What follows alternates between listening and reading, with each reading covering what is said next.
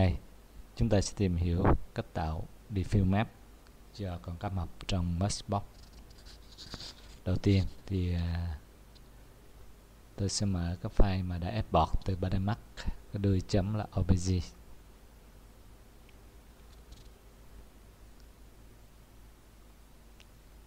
Thì Matchbox hỗ trợ cho cái định dạng này, chúng ta có thể mở trực tiếp.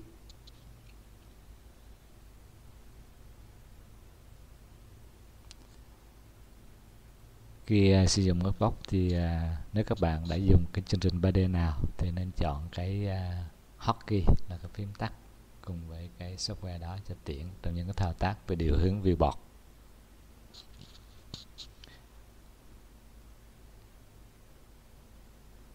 Trong phần Object List, tôi chọn con cá, nhấn Ctrl D để mà quy chọn, và sau đó Add Subdivision Level.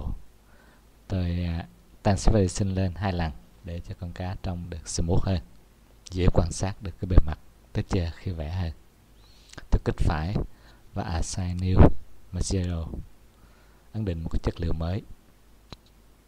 Màu tôi đổi lại một cái màu trắng. Trong phần danh sách tôi chọn vật liệu vừa tạo và đặt tên lại. Tôi đặt thêm một cái tên nữa, tên là chất liệu con cá. Vì dự định vẽ một tấm texture chung cho cả phần thân cá, mắt cá và phần răng của cá, cho nên phần unwrap tôi đã unwrap chung. Tôi kích phải và assign cái chất liệu hiện có là chất liệu con cá này vào cho phần răng và phần mắt.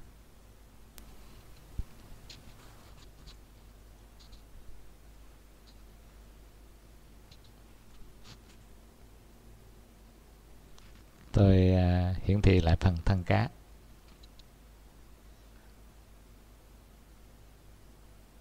Để bắt đầu vẽ thì trong phần layer chúng ta phải tạo các layer. Tôi tạo new layer. Kích thước tôi vẫn để mặc định là 2048, định dạng là tiếp. Tôi đặt tên là màu nền. Phần này chúng ta tạo là diffuse, cho nên chọn là diffuse, là chỉ vẽ màu sắc trên con cá.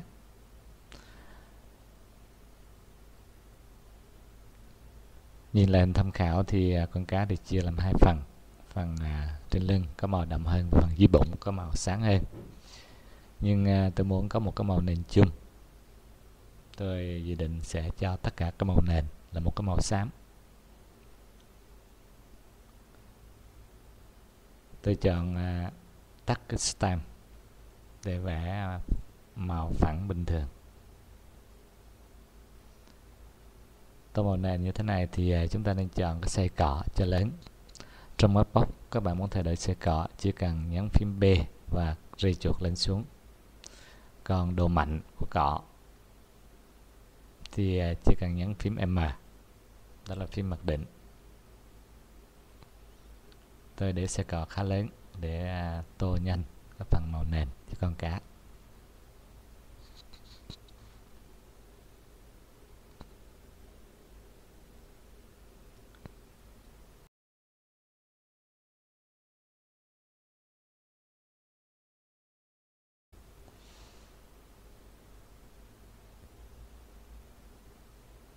Khi tô màu nền muốn kín thì nên để ở chế độ là flat lighting, có nghĩa là không có ánh sáng trong cái khung cảnh này, thì dễ theo dõi được cái vị trí nào chúng ta tô kín hay là chưa kín.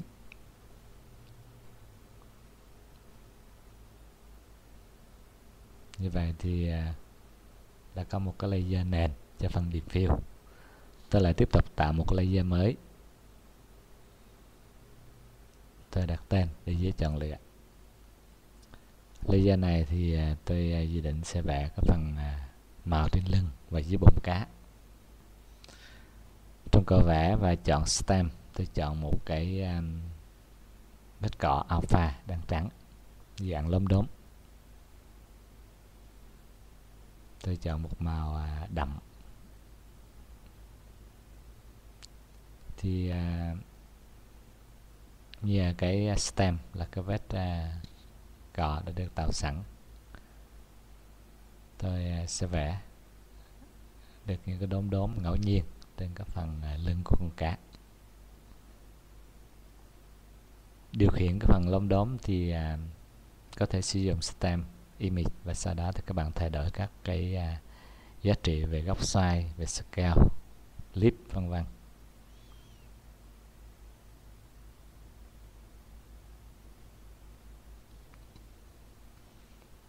Thì nhìn chung là có màu đậm ở trên lưng nhưng mà nó không đều, cho nên tôi phải dùng cái loại stem và phát sinh cái nắp cọ ngẫu nhiên như thế này.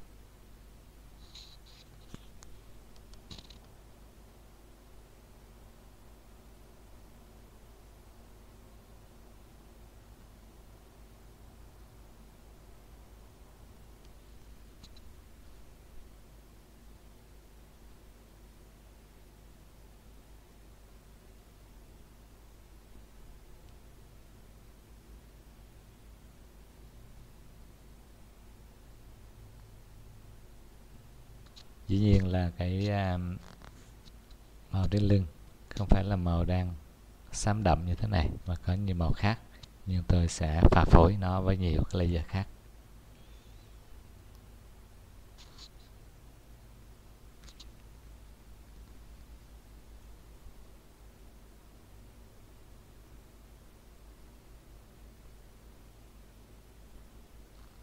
Không nên tô kín quá, bởi vì tô kín quá thì nó không tạo được cái lốm đốm và nó sẽ bị lì màu. Có nghĩa là sau này chúng ta vẽ những lớp khác lên nó không được trong trẻo. Phần dưới bụng thì tôi cho nó một màu xám hay ngã màu xanh một chút. Tôi cũng vẽ cùng chung với cái layer này. Trong hình tham khảo thì màu dưới bụng có vẻ sáng hơn. Toàn bộ con cá có màu xanh bởi vì ảnh hưởng cái màu của nước biển. Tại vì con cá này chụp hình trong môi trường là nước, chúng ta chỉ vẽ là trong môi trường bình thường, có lẽ màu hay ngã màu xanh là phù hợp.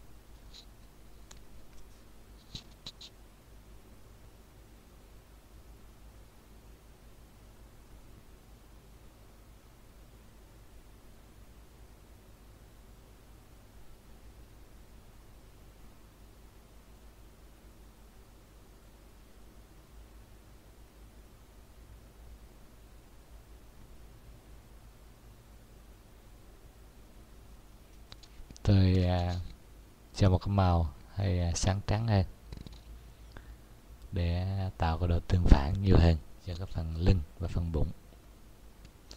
Vẫn dùng stem với lại cái vết đốm như vừa rồi đã tạo trên lưng.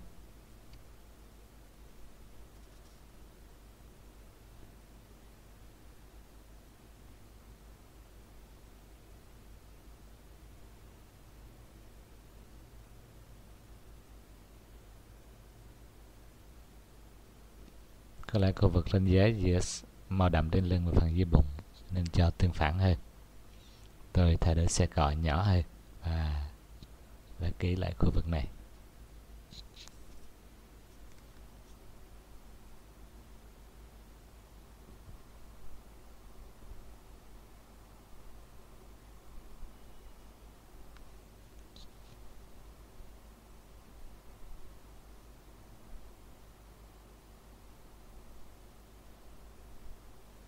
Thì cơ bản đã có cái màu nền chung là trên lưng màu đậm lốm đốm và dưới bụng có màu sáng hơn. Phần tiếp theo tôi sẽ tạo một số layer để làm chi tiết cho cái phần diffuse texture này.